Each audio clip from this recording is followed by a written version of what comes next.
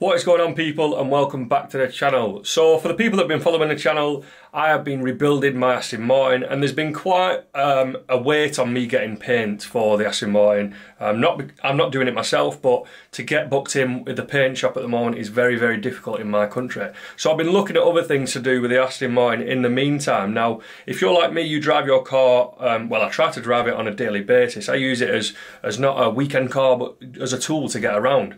And one thing I've noticed that you'll probably notice as well is the sat-nav is absolutely Now, of course, the get around for that is I'm going to use my phone to navigate, but the issue is with the Aston Martin Vantage and other Aston Martins in general is there's not very many places for you to put your phone and safely view it without it being, you know, in the centre console or between your legs, which is not always the best idea driving a car like that. And I often use my phone as well. I'm going to use like Waze as a navigation because it gives me speed camera awareness. Not that I speed, but it is very easy to get caught out speeding in a car like this. So I like to have the speed camera awareness available at all times. Now, there is an option for this, and I can get the Aston Martin installations kit, but that is quite expensive for what I consider to already have on my phone. You know, it's already in my pocket. It looks like a fantastic bit of equipment, and it looks like it fits the vehicle really well, and obviously it looks very factory. It definitely has its place on the market, but I'm not into buying things that are already in my pocket, and that is in essence what Apple CarPlay and Android CarPlay is. It's just mirroring your phone. So my task today is to think of a solution where I can mount my phone in a manner that looks, you know, almost factory, or in a very safe manner that means I'm not twisting my eyes off the road so much to view my phone and Waze and speed camera awareness and that sort of stuff. So it's going to be a short video. It's going to be a long video for me because it's going to take a lot of work, but it's going to be a short video for you guys. But I'm going to take you along for the ride and show you my thought process with making the Aston Martin phone holder. It's going to be very specific for the old style Aston Martins, so anything with a waterfall dash, I'm hoping this should work for. But let's see where we get to.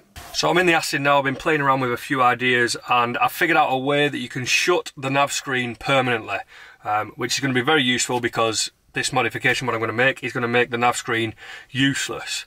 But what I am quite keen to do is not to make it so I can't use it, so the option is going to still be there to use the in-car navigation. So I don't want to just mount something over the top of it that's going to stick the screen down. But you can see where I've been working right now and what I've been up to. And basically, I've been using a small Belkin phone clip that mounts onto the vents, which, you know, it might have been ideal about 10 years ago, but now phones are getting heavier and heavier. It's quite a lot of stress on the vent, and I've noticed that when I have the screen down, it's quite a stable platform. There's probably some rubber mounts that the screen sits on, so you could probably place quite a decent amount of weight on top of the sat-nav screen, which would mean that mounting my phone somewhere around that area or on that screen is not that much of an issue. But you can see on the top there, I've got my Road Angel mount, which is usually my speed camera detector, but I'm hoping to get rid of the phone mount, get rid of the Road Angel mount, and have one mount that does it all.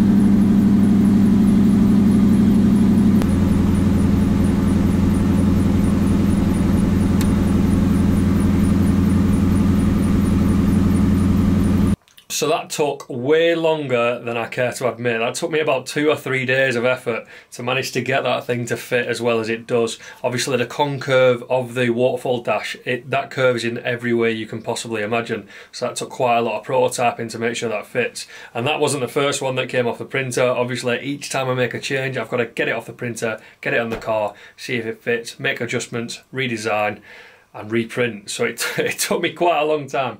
That being said, I'm really happy with the finished product.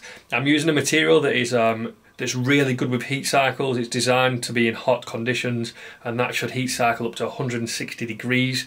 It's a premium material. It's one of the more expensive. In fact, it's the most expensive material that I've ever printed with.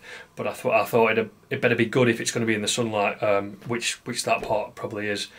One of my critical design features of this was that I didn't want to inhibit any functionality of the car. So if I were to get a reversing camera fitted later on down the line, I didn't want to stop that from working. Now, I've weighed the product. I'll put the pictures up of the weighed product here. It doesn't weigh too much. It weighs next to nothing. In fact, the magnet weighs more than the actual printed part. But one of my main features were that I just want to make it so everything can be usable, and I wanted it to be not visible when it was fully up, because I were going to make it so it wrapped around the front of the screen originally, so it wasn't going to require adhesive, so it just clipped on. But then that design, when it was clipped on and the screen was up, I could see it, and I really didn't want to see it when the screen were up. I like the fact that it's hidden unless I need it. When I'm not using my phone, the screen's going to be up as it normally would be, and when I decide to use my phone, I simply press the nav button, close the navigation, it comes down.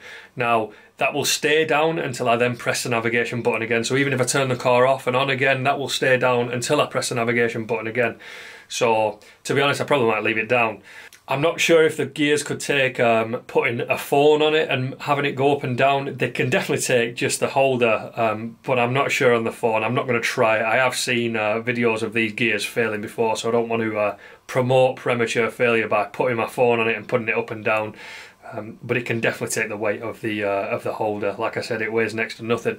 I am going to be selling these parts. I'm not going to be charging the world. There's going to be no Aston Martin tax on this, you'll be pleased to hear. I do make some parts for the VW scene, and they're going to be priced very similar. I think I'm going to sell this part for around £30. So, you know, you're going to have to buy the magnetic holder yourself. I have ordered some cheap eBay magnetic holders to see if they're any different or any better or any worse. And if they are, I'll put them in the description so you can buy them as well. But I've used the Yosh one in the past, and I know it is a quality magnetic phone holder, which is why I designed this around it. But all others should fit this design. They're all very similar in terms of they just take a small screw to hold it onto the vent mount. If you have enjoyed these videos, then please do subscribe. If you like watching me make stuff for the Aston Martin, or like watching me make stuff in general, then let me know, because I like doing these videos and I don't do enough of them. So if you've got any ideas on stuff that you'd like making for the Aston Martin, or anything in general to do with automotive, that is, I'm not going to be making dildo light switches for your house, so just bear that in mind when you're making requests. But yeah, other than that guys, I'll catch you in the next video.